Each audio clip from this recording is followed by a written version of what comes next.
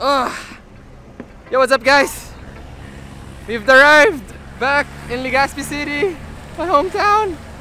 I'm not excited. Not excited at all. Wait, rainbow.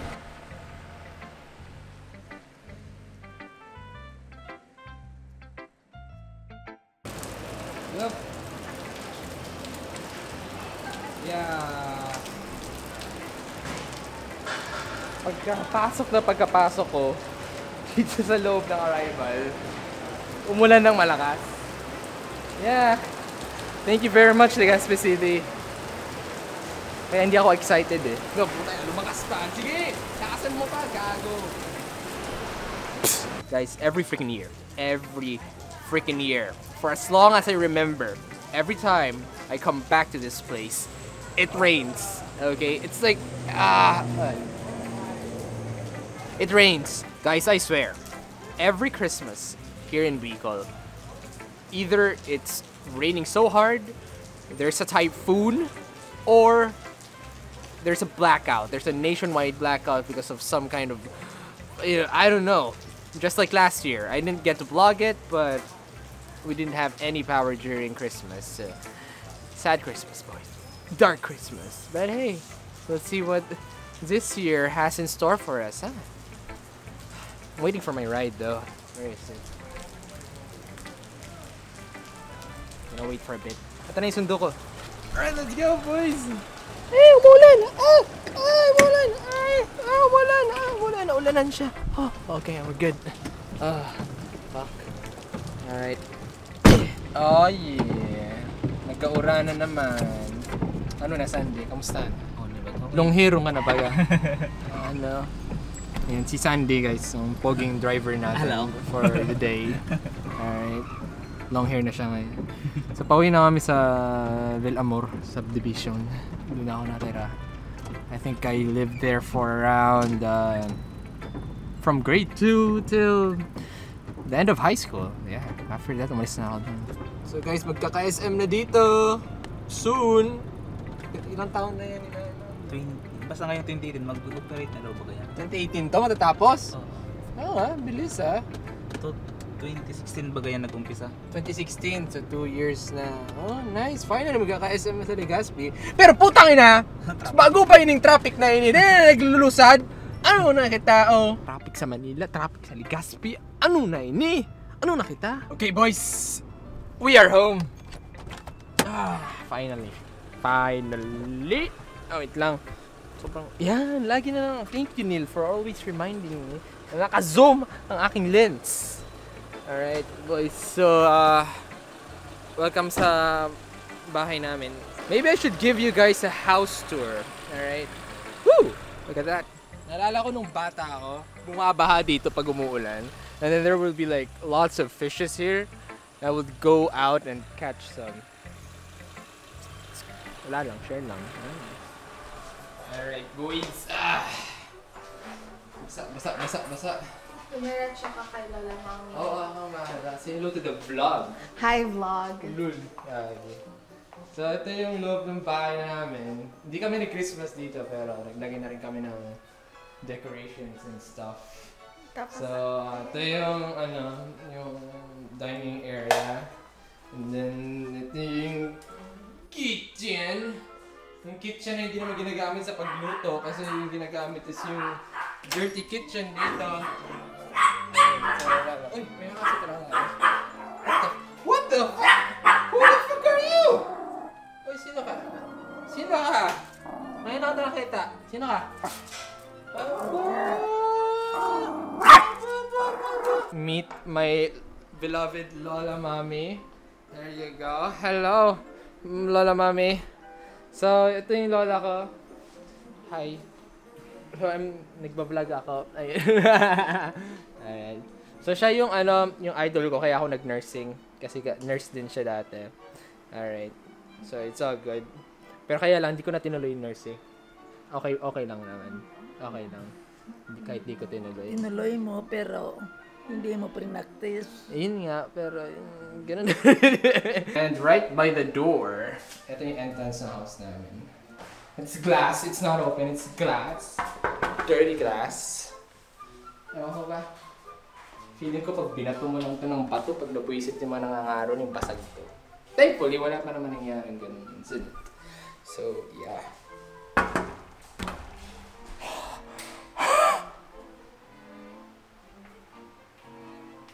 Huwag ka dyan, huwag mo gawin yan. Ito nga pala yung tuwing New Year, pag may celebration, kung gusto namin maglasing ng mga barkada ko, dito kami sa labas. Alright? Oo, pinapakita ako nga. Mag-say hi ka na sa vlog. Naku, pag may camera nakatutok, ganyan yan, mahinahon. Pero tingnan nyo guys, pag wala yung camera. Yan, nag-echo dito sa bahay. Yan. Ano ba, tapos na yan? Tataas na. Nako. Alright. I'll show you guys my room. Actually guys, natapos tong bahay na to nung lumipat na akong Manila. So I never really got to use or, you know, made good use of my room. So ito na tayo sa loob ng kwarto ko. See? It's tidy. Pero magulo na ito susunod.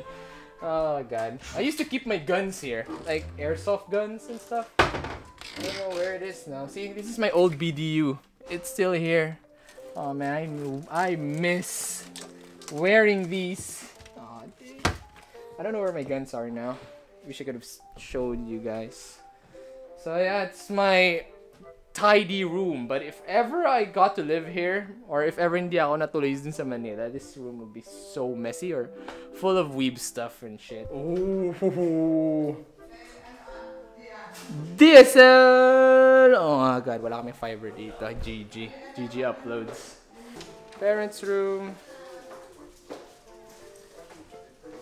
Hi dad. Nagwa-vlog ako.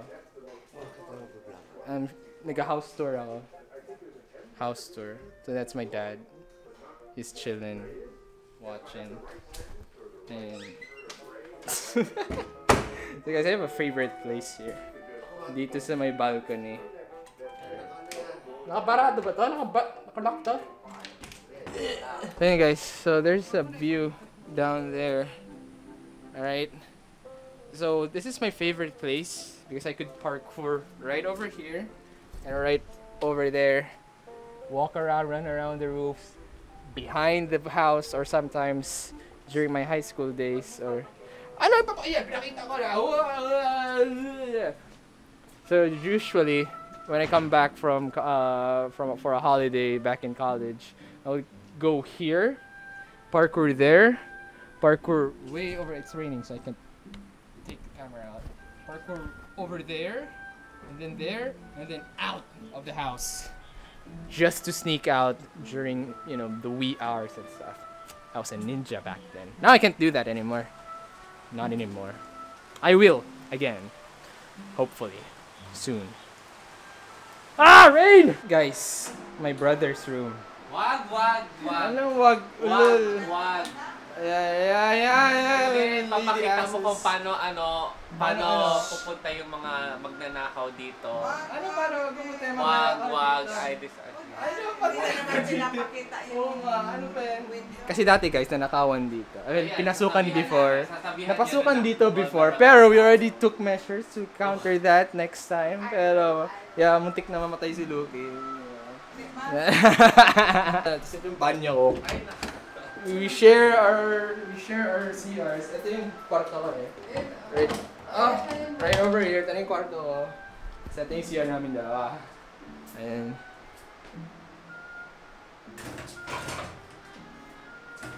My sister's bedroom, on the other hand, syempre separate yung kwarto ng sister niya.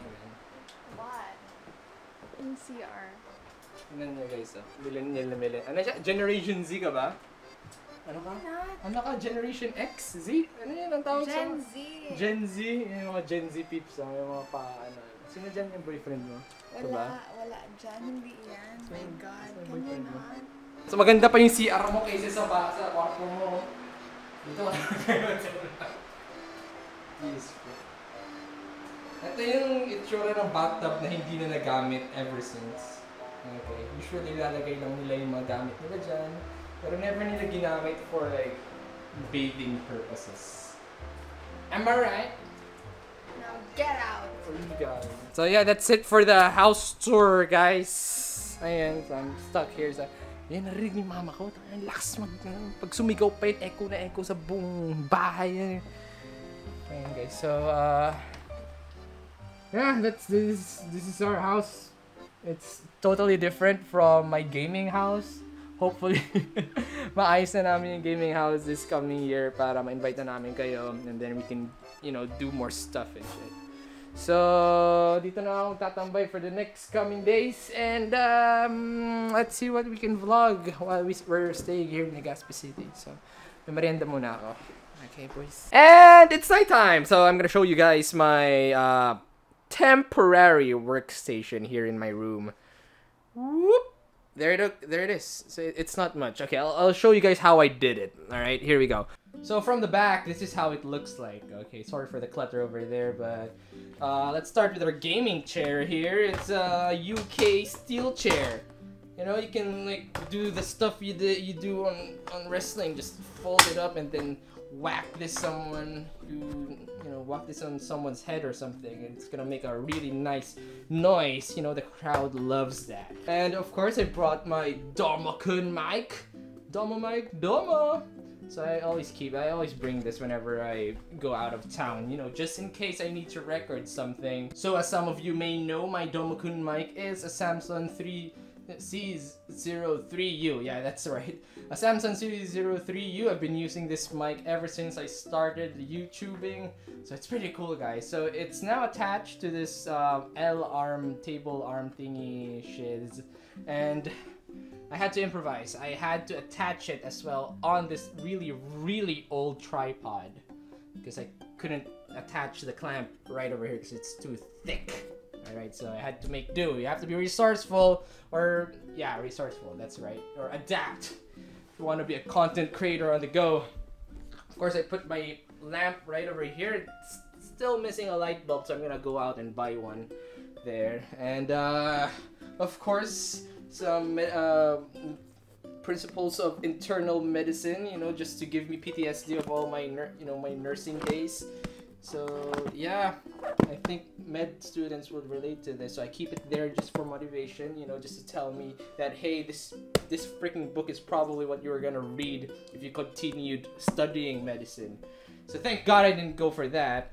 And of course, other than that, it serves as a pedestal for my camera. So if I put it right here, okay, I think it's good. And then once I sit down here, boop! There you go. See, it looks better than what I have in the gaming house. So I just put the mic over here. Oh wait, where's Domo-kun mic? Right over here. Oh shit. Right over here, and we are good to record. I have to zoom in a bit as well, so that there you go. Now couple that with the light bulb that I'll be having, and we'll have excellent lighting. All right, and of course, can't forget about our laptop that we're using. So this is the Asus CO3, the Asus FX502. I think I forgot the model, but it's an i7. i7 7th generation. Yeah, sorry, it has an i7 7th gen processor and an NVIDIA GTX 1060. I'm not endorsing Asus or anything, but their laptop is pretty cool. I bought this for Deng-chan. She loves it, but I'm borrowing it for now so that I have something to work on. And of course, my favorite mouse of all, mouse? Did I just say mouth? Mouse is the Cerberus. Okay, Asus Cerberus. Been using this ever since. Never lets me get down. Perfect weight for me, perfect size. It's ambidextrous, so either you use it on your left or your right. It still feels awesome, so that's cool. So yeah, that's pretty much it for my setup here. Wow, I showed you my temporary setup, but I've never shown you guys my setup in the gaming house. Maybe next year, alright? So I'm gonna go out and buy a light bulb so I can start recording Summertime Saga for you little shits.